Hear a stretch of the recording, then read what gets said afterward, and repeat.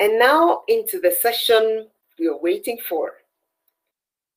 I'd like to introduce the speaker for the day, Roisin Lennon. She's going to make a presentation entitled Changing the Face of Midwifery Care Through Advanced Practice in 21st Century Ireland. Roisin is a midwife and mother with friends and family all over the world. Currently living and working in Ireland as a registered advanced midwife practitioner, but worked in Scotland as a midwife for many years. Privileged to be a midwife and part of so many families' pregnancy journey. Special interest in aromatherapy and reflexology and post-date pregnancy treatments. And she's also an IBCLC, that's lactation consultant. She's been involved in many audits and research projects and have had a few articles published. Currently learning Spanish to keep the brain active with the hope of being able to travel again and put the lessons to good use. Roisin, you're most welcome. Thank you, Carol, and thanks for that lovely introduction. And thank you, everybody, and thanks VIDM for the opportunity for speaking today. It's a great privilege to be part of this great International Day of the Midwife. So I'm starting off, I know the theme for this conference is birth equity for all. And starting on my first bit, I like to think that part of my role is to empower women on their journey to motherhood. And within that, I love this Michelle O'Donnell phrase, to change the world, we must first change the way the babies are being born. And currently in Ireland, we're on a big change into rolling out midwifery-led care and expanding the whole service, because up to now it's kind of been an obstetric model with a small input to midwifery care. So it's exciting times in Ireland. And she's given us the title, and that's just the hospital where I work. So I'd like to say that I have no conflicts of interest. I would also like to apologise if I am not totally gender inclusive and I talk about females and not the pregnant person. To be fair, at the moment, all the ladies that have been through my service do identify as females, but I do know that that's not always the case around the world, so I hope I don't offend anybody. This study that I'm going to talk to you about is part of my yearly key performance indicator that I have to do within the hospital to show what the outcomes are of the ladies that come through my service. And I've drilled down it further just to benchmark it against the Cochrane data review of 2016, looking at continuity care for midwifery models. So just to benchmark it against something that's been out there before and to see where I'm going along in that pathway. For those that don't know Sligo or Ireland, Sligo is on the northwest. If you're into English literature, it is W.B. Yeats has done a lot of his writings here and his poems. And we have been in a lockdown no more than the rest of the world and limited to 5 kilometres since Christmas. It's just extended to county level. And we've been very blessed in that within our 5K, we have this wonderful walk that you go up through some woods, up a little hill, well, decent enough hill, and you're looking out over Ballysadare Bay, Sligo Bay, and out the Atlantic Ocean. So it's been a walk that I've done with my husband and my poor fourth-year student daughter who has been home from Glasgow for the last year at the table. So we've been very lucky. So if you ever do get a chance to come and visit Sligo, it rains a lot, but it is some fantastic scenery and some beautiful beaches. So to put where I am into perspective, advanced practice around the world is very different. So I'm going to just give a little background so that you know where I'm coming from and what my remit entails. And like I said, because I know it changes within countries. So my service is based on local service needs. Advanced practice in Ireland, be it nursing or midwifery, has to take a complete episode of care from admission to discharge. And the whole idea is that you're promoting wellness, healthcare choices, and you work within a specific caseload that has agreed inclusion criteria. You have clinical guidelines or other policies to govern your practice. And what you're doing is that you're working within the midwifery philosophy of care, but at an advanced level, using advanced clinical knowledge, critical thinking and decision-making abilities. And that's all based within codes of conduct from the Nursing and Midwifery Board of Ireland. And then that's just a flavour. It's 2 years minimum post-graduation, educated to a master's degree. You have to get 500 supervised clinical hours within your area that you're going to be working at the advanced level. You have a medication prescriptive authority. So within my practice, I have a big list of drugs that I can prescribe, which really covers all eventualities of the ladies coming to my caseload. And for advanced nurses, they have to have ionising radiation prescribing as well. Now, when I went to register, I know it was questioned and they did ask, would I, why didn't I have that? But I have to say, as a midwife, even as an advanced midwife practitioner, if any of my ladies are needing to get an X-ray or to go through a CT machine or an MRI, they're needing even more input than an obstetrician. So I just feel that, no, that is definitely totally outside it. So I don't have that.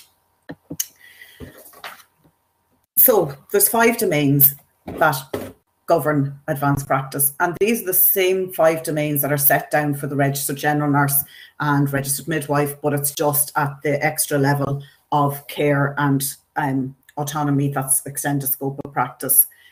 So within the respect for the dignity of the person, as you're looking at the self-determination of the individual, that your care is in partnership with the woman. Again, like your professional responsibility is like no other codes, it's same codes around the world, that you're responsible for your actions, inactions and omissions.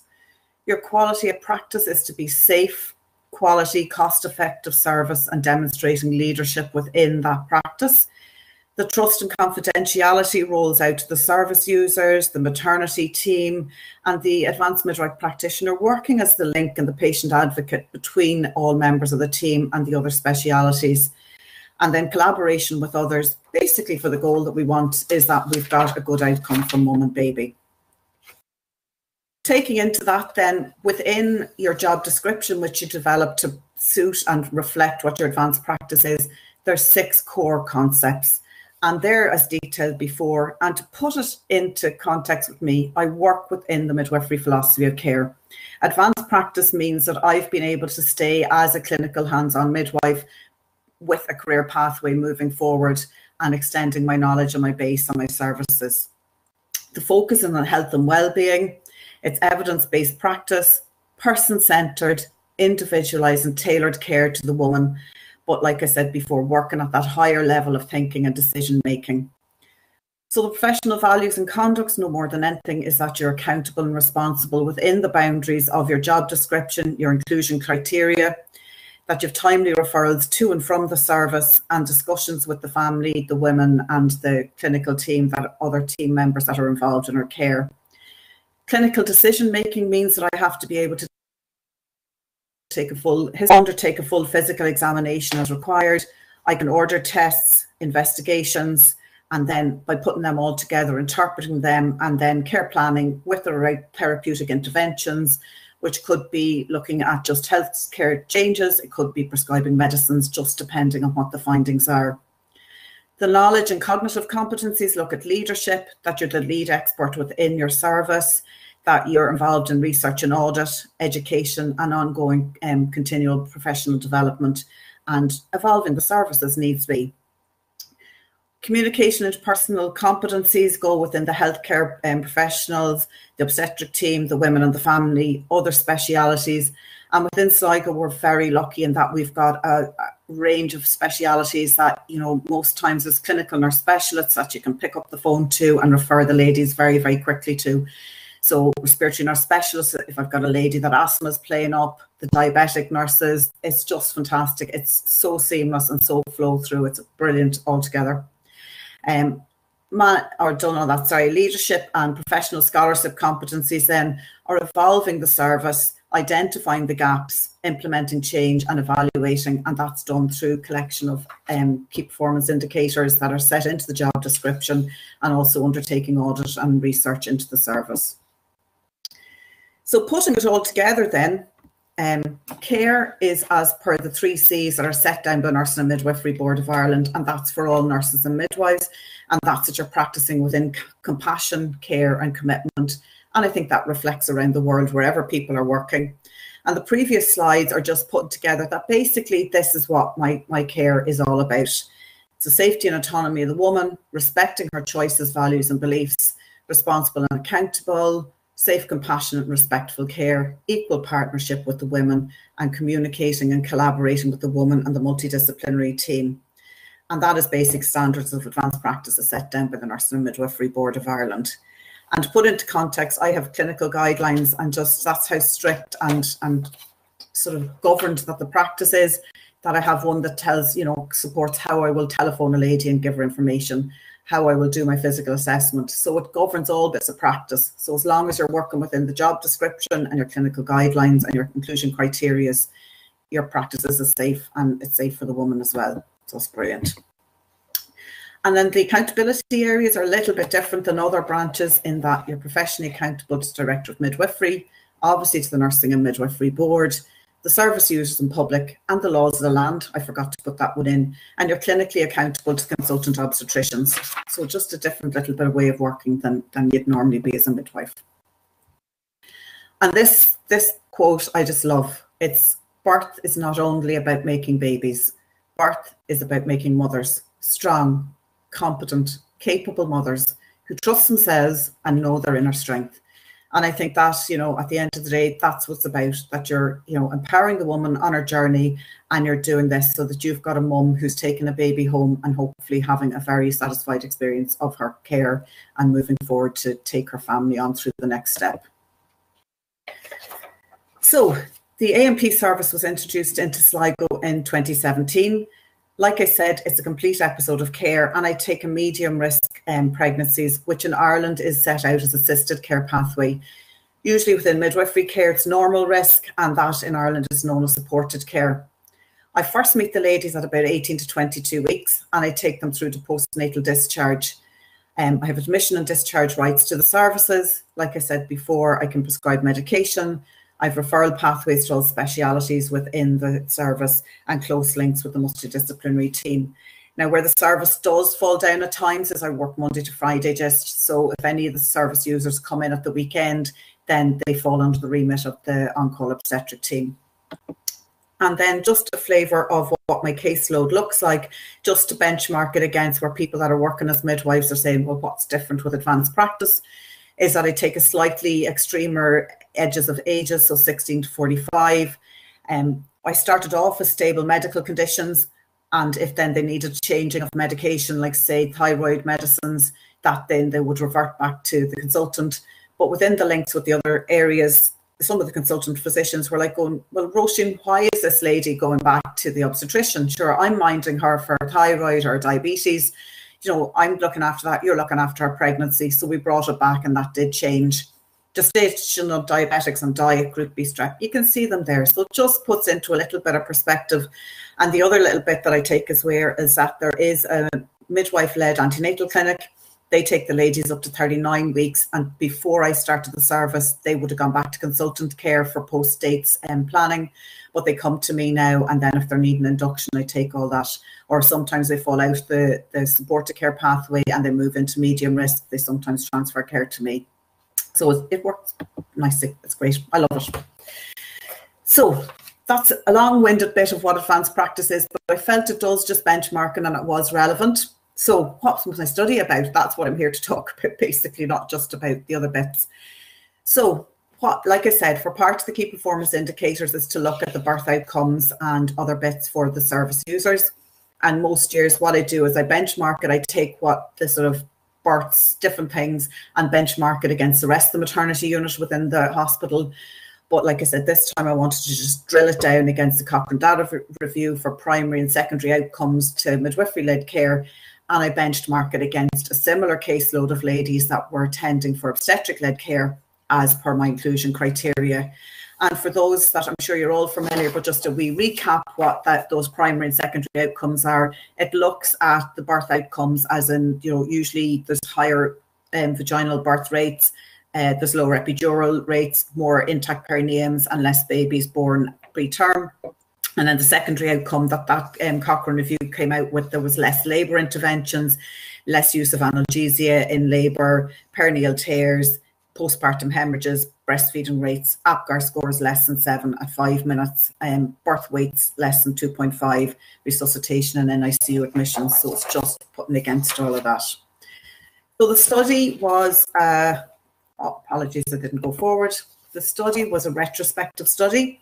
It took place from the 1st of November 2019 to the end of November 2020. It was anonymised data and it was taken from the maternity information record. Now, the record we have is very nice. You can do a stat generator, you can put in what criteria you want, and you can pull it over onto spreadsheets. So you don't actually link it back to PCNs or hospital numbers, and then you can benchmark against the different bits. So we included everybody that had come to my service, and that came to 324 women, and they were ladies that had the full episode of care through me. So I discounted the ladies that came at 39 weeks and onwards from the midwifery-led care, or ladies that had been transferred to obstetric care someplace through the pregnancy. When we did the stat generator through the maternity information record, we pulled out 672 ladies that had similar caseload and data. So we decided that we would put them all in, because if we tried to sift them down, we might lose some of that. And as we were using percentages comparing it, that we felt that was a truer reflection of what was going on. And like I said, we excluded the supported care and all the rest. So the breakdown, the parity, the purple lines are the advanced practice service and the green is the obstetric-led service. And the obstetric-led service means that, like myself, they would see the ladies, the care is shared between the ladies' general practitioner, and at the clinics then it could be a different obstetrician they see each time. It could be a junior, it could be senior, it could be the consultant, just depending. And they would have a midwife that checks in, does their obs, and that's the midwifery input with it. So just to put it into perspective. So between the parities, they were very similar spread out.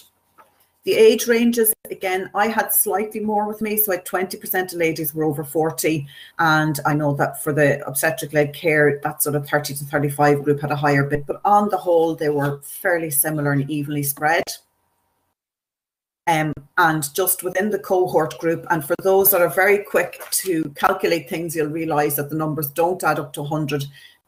Excuse me. And that is basically because some ladies had two things going on. So they might have had BMI and anxiety and depression.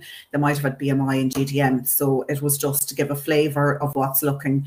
And between them, fairly similar, except I know for my service, I had more ladies that had anxiety, depression. Some of them were on medication, some of them weren't, and similar to the obstetric-led care. But the rest of the ones were fairly similar between the underlying medical problems, the previous postpartum hemorrhages, the group B streps, all that. The data analysis, like I said, we captured it from the data generation. We looked at them, we did numbers and percentages. To do a statistical analysis, there was nobody in the hospital does it. So I was very lucky in that my daughter is finishing off her finance and business, and she helped it. And her friend, who's a credit risk analyst, he did also the data. And between the two of them, they numbered crunched, they came up with exactly the same statistics. And it was actually very interesting, the conversations, because they hadn't a clue of what I was looking for. I really didn't have a whole lot of a clue of all these great big logistic regressions that was getting bandied about. But at the end of the day, the numbers proved what it was and came out. And so it was interesting and a nice steep learning curve for me. And we took a p-value of less than 0.05. And again, then obviously anything that was less than 0.001 was really, really statistically significant.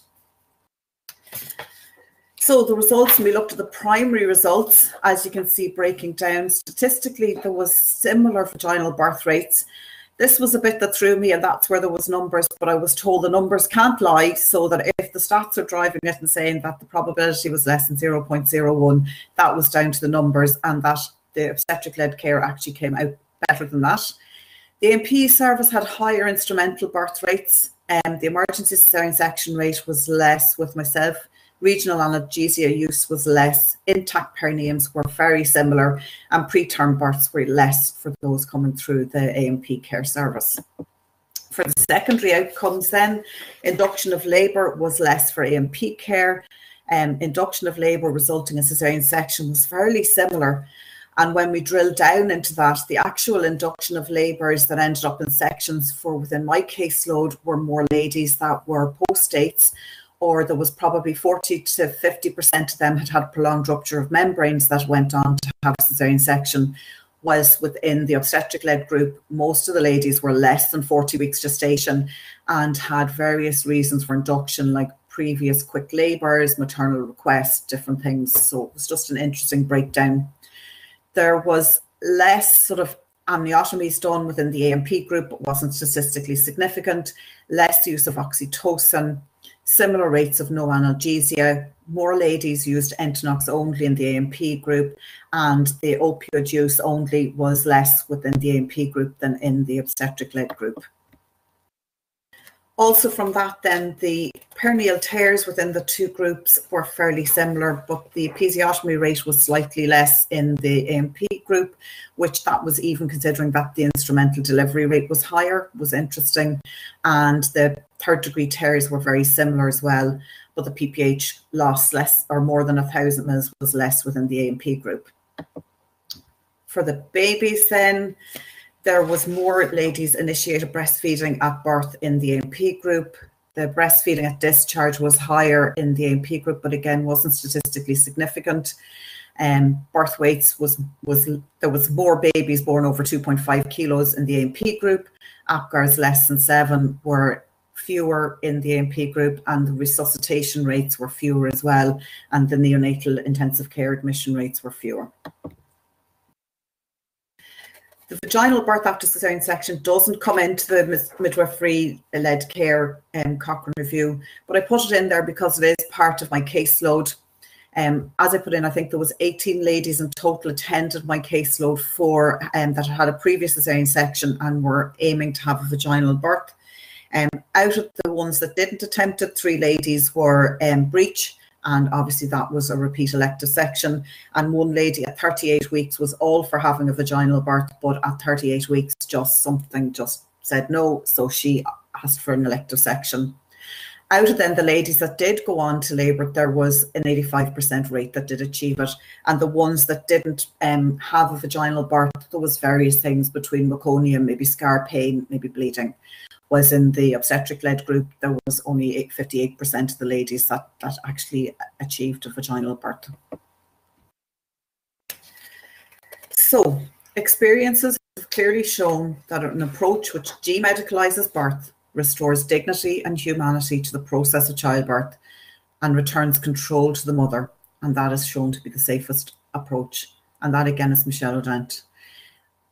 And like that, I think that's sort of what I'm trying to do, to give that back to women. Yes, obviously, you know, if more people have a vaginal birth, yes, that's probably the goal in a lot of studies. But I have to say, for my philosophy, if a lady has a satisfying experience, even the ladies that opt to have an elective section after the vaginal birth, but they leave the hospital feeling that they've been listened to, that they've had choice, that they've had good care, and that they're going home to move forward minding a baby and look after a family. I think that's really what it's all about. But again, it's, you know, just trying to get everybody safe. So what do all these mean? So benchmarking it against the Cochrane review, there were similar findings in that there was lower preterm births and lower epidural rates, and the intact perineum rate was similar. But what was different was the spontaneous vaginal birth rate was similar. The instrumental rates were higher within the A&P group, but the emergency caesarean section rates were less within the group. Secondary outcomes, similar, was that there was less artificial rupture of membranes, less episiotomies, and perineal tears were similar, but I think the third degree tears overall, there was less that required suturing, and the similar opioid rates. The difference was that there was actually lower induction of labour rates. And again, that might be different to the Cochrane review because, you know, traditionally are the midwives in that care then going on to induce ladies, and that was something that I just didn't really drill down thoroughly with, but probably did look for the birth outcomes first. There was lower oxytocin rate, and again, like as I always say, once you add in oxytocin to the equation and something goes wrong, that's where everything seems to just tie back onto that. So, you know, less oxytocin is obviously better. Lower postpartum haemorrhage rates, and again, you know, that's going to affect, you know, going home, breastfeeding, all the rest. And then, like I said, similar no analgesia rates. So they were different to the Cochrane reviews. For the babies, it was very different in that there was less babies at APGARs less than 7, less babies requiring resuscitation. And interestingly, the babies that needed resuscitation weren't always the ones in the emergency caesarean section rate group, sorry. the less NICU admission rates and then the higher breastfeeding rates. What does that mean then?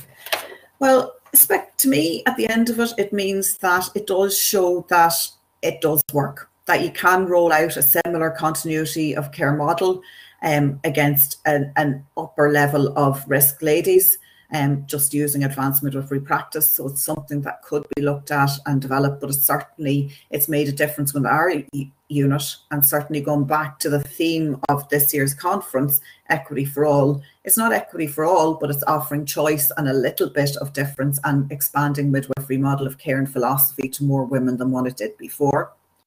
The A&P care has less interventions. So if you're looking at cost effective and keeping things normal, that certainly comes into it. And then the baby outcomes exceeded the findings from the others. So again, less separations of mummies and babies, less stress at mum at the initial point of delivery, because you all know, even if the baby's lying on mum's chest and it's crying, she's always still going to say, is it okay, is it okay?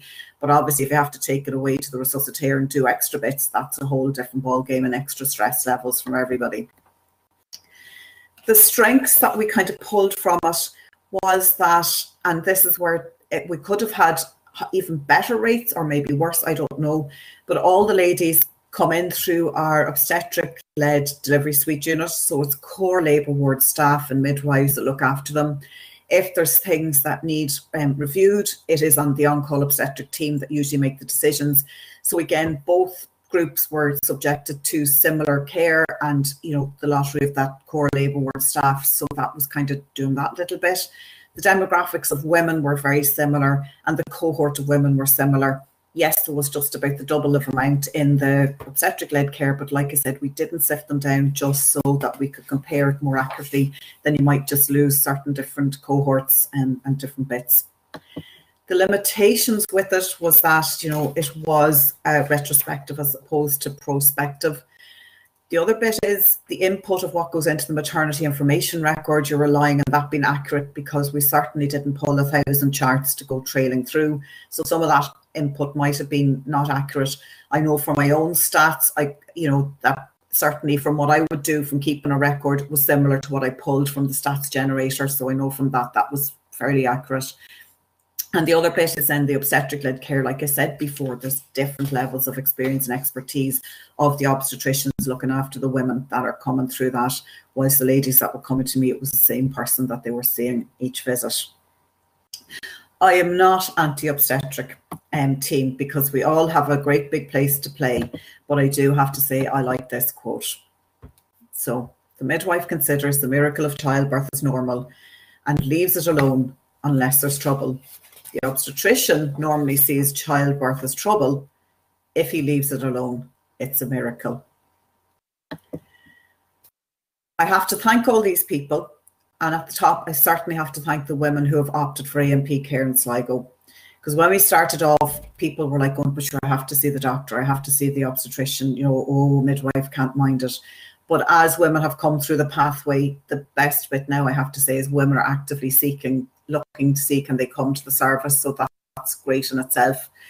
And I have to thank the consultant obstetricians because without their support and the director of midwifery and Miss McDermott, who's now retired because she started the ball rolling, without them, I wouldn't be where I am here today. So, it's all part of a team. They're the kind of key core members. And then, like I said, the rest of the midwives within the unit, the healthcare workers, everybody that's in the team is just part of it. So I'd like to say thank you very much for listening to me. I'd love to take any questions or comments. And what I would really, really love to ask and find out from people if they wanted to put it into the chat box is, are you guys working as autonomous midwives? Are you working within an obstetric-led care model? Is there advanced practice within your areas? And what else? And they're just little bits I'd love to know. And I'm happy to take any questions. There's loads of comments. I haven't had time to look at them there, but it looks like it's interesting reading. So thank you very much. So thank you. Thank you very much, Roisin. That was a great presentation. We have a few minutes for questions. And I'm sure you're looking at the chat box. There's a question from Loredana Zodan. I want to believe that you can be able to see it, but I can also read it. What what is opinion if all midwives in Ireland would study and become advanced midwife practitioner? Do you think the service to women will improve? I think it would be great. And like I said, we're just trying to, at the moment, expand the midwifery-led model of care, so the midwives working as autonomous practitioners. So some units around the country, so there's 19 maternity units in Ireland, are working at that, and some are just developing it. And currently there are 12 candidate advanced midwife practitioners going through the programme to set up and expand the midwifery-led models of care within their units. So that's exciting. And it would just make such a difference, you know, just that kind of working at that level, offering the choice, and then linking in with the obstetric team, because absolutely we do need them, and just sort of flowing it more. But what the women traditionally kind of have lacked here is not that midwifery model, not that input, not that health promotion bit, and that's the bit that I think that we can change to make a difference. Okay. The other one that I see there, I see Sheila there is just acting about interpartum. I forgot to say that. No, I don't do interpartum care. And we looked at it and we looked to see if we'd do that, but that would mean probably 30 to 40 ladies a year. And the actual service needs analysis looked to just kind of trying to change bits. So if I do have ladies that are coming to me that need induced, I will come in, I'll do their induction, but hand it over and liaise them with the core labour ward staff who provide the interpartum care. At the moment, the service has been a bit disjointed because our antenatal clinics have been away from the main hospital. So before that, I was certainly more of a presence on labour ward, but now I'm lucky if I'm up there once a day. But it's getting that bit. And, you know, before I was maybe downstairs in the clinic, if somebody needed sutured and none of the midwives in the labour ward sutured, I'd go up do the suturing. I'd quite often be the second midwife in at the birth if there was any of my ladies in birthing, but that isn't as fluid and joined up in the last year just because of COVID and the restrictions. Hopefully that answers your question, Sheila. There's another question here. Was there a comparison of RAMP and other midwives? Because that service is so limited, so traditionally through the midwifery antenatal clinic, there's about 10% of the whole caseload come through. They only provide the antenatal care. They don't flow back into the wards and everything. So what I would do is I would gather the stats from them and do birth outcomes and that. And for within them, the vaginal birth rate tends to be similar to the MP birth rate and emergency sections. And then obviously the inductions and that don't kind of come into it because they would fall into my stats. And just we're hoping that we have got now CMM2 waiting to go into post to roll out sort of midwifery-led care and early transfer home. So she's going to be rolling out that midwifery-led service within the unit, and hopefully in the next few years then we'll see an extra change with that. So that will be following ladies from the clinic, interpartum, postnatal and going home. So that'll be interesting and really exciting. Looking forward to all that happening. Okay, thank you very much. There's a couple of more questions, but I think we have some little time to take one or two. There's one from Iska who's saying, considering the importance of advanced midwifery model of care, why are many hospitals still keen on OLC, especially private hospitals? I think a lot of it is that it is recruitment, it's the training, and it's also then just getting the local service need. Because I have to say, when I started the journey, I saw my vision was my supervising consultant obstetrician shared that vision, but we hit many walls on the way. And even down to there was one stage I was just going to leave. And the lady that's practice development that coordinates all that, I remember phoning her and said, look, that's it. And I remember her saying to me, Roisin, you signed a contract as a candidate AMP. Your job description is to get registered as an AMP. So suck it up and get on with it. So I sucked it up, I got on with it, and that's where I am now. But I think that's, you really need to be committed. It's a steep pathway, it's a steep learning curve, and it's just trying to get everything into place and just get the agreement locally to put it into place and to practice at that level. So I think that's why it's kind of slow to take off. And I know last week, I think it was, I tapped into a conference from the UK and they were talking about advanced practice, and they're similar. They're small, but I'd say beginning to start going to grow in leaps and bounds as well. Okay, thank you. Lots of comments, great presentation. You've done a good job. It's lots of accolades.